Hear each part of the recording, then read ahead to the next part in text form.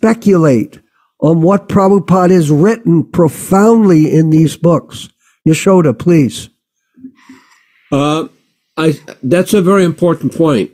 Let me give a little bit of an encounter I had with Srila Prabhupada. This was on the 22nd of June, 1977 in Vrindavan.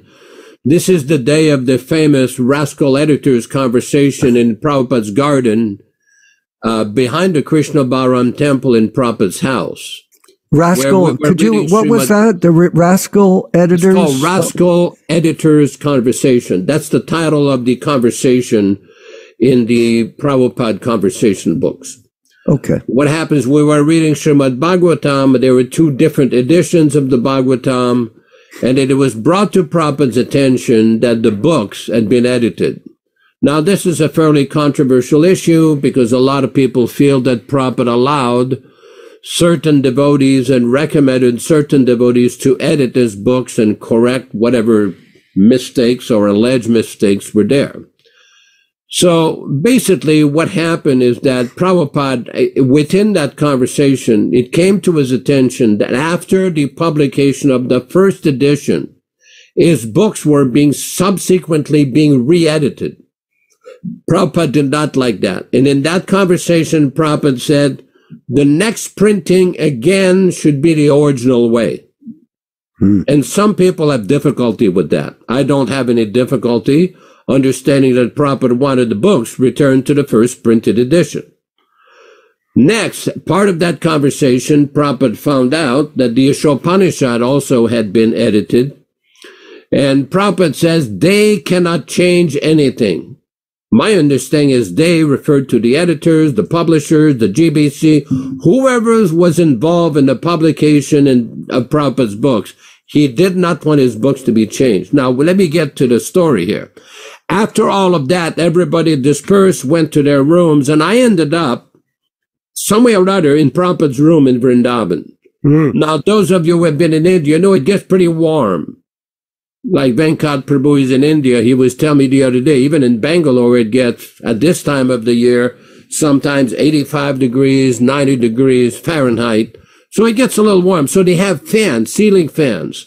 So Prabhupada had these crystal balls on his desk so the papers don't fly off.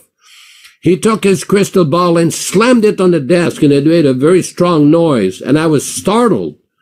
And Prabhupada pointed his finger at me and started to raise his voice, says, you there, you tell them, you tell the GBC, if they change one word from what I've written, it will spoil everything I've done. Now get out and tell them. And I was so stunned, I couldn't even move. Prabhupada said, you get out and go write a letter. So I left, told the secretary, the lead secretary. I ended up writing a letter to Satsvarup, never got a reply. I understand that they got my letter and they wrote some reply somewhere. But the point is, Prabhupada did not want his books to be amended, to be changed. It is not only disrespectful, it is offensive to think that one can correct the spiritual master under the plea of an editorial embellishment. And we see, just like Venkat Prabhu showed on the screen, what they're doing. They're trying to change the philosophy. Look at your Bhagavad Gita, chapter 4, text 34. He has seen the truth, has been changed, so they have seen the truth. Oh, excuse me, who is they? Who authorized that change? Same thing with Chaitanya Charitamrita, the beginning of Adi Lila, chapter 1. Prabhupada clearly says that Jagannath Das Babaji initiated Bhaktivinoda Thakur. They didn't like that because they claim it did not conform to their understanding of initiation in ISKCON. Sorry to inform you, your understanding is defective, and you have no business changing the words of the pure devotee. Prabhupada's words are directly dictated by Krishna. It is not just some literary ABC translation. This is the words of a pure realized devotee. Very important. Prabhupada says in a letter on June 6, 1969, great liberated souls come to this world only to serve the Supreme Lord's mission.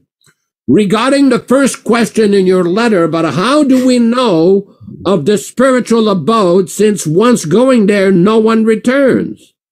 You should know that the great liberated souls and incarnations who appear from time to time in this material world are not actually coming back, because they are never subject to material contamination or the laws of material nature.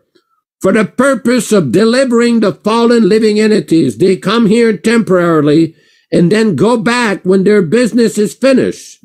And this is all under the direct order of the Lord. So the appearance of the Lord, or the great liberated souls in the material world, is different from the appearance of the contaminated living entity who is forced to take birth in the material world due to his desire to lord it over the world. So in other words, this is a very important point. Someone like Srila Prabhupada, an eternally liberated soul, is in that category. He's not somebody who became a pure devotee, somebody who became a liberated soul. He was always liberated right from his birth. And one should never think that you should have to correct or to rectify the so-called alleged mistakes of the pure devotee. There's another conversation where Prabhupada says, if you think that your spiritual master is mistaken, you are mistaken. Hare Krishna. Yes, thank you. That was an amazing explanation directly from your experience with Srila Prabhupada. But somehow or other, and everyone should be aware of this, people have a tendency, if they're ill-motivated, to misrepresent the words of the spiritual master for their own particular purpose. This is called sahajya.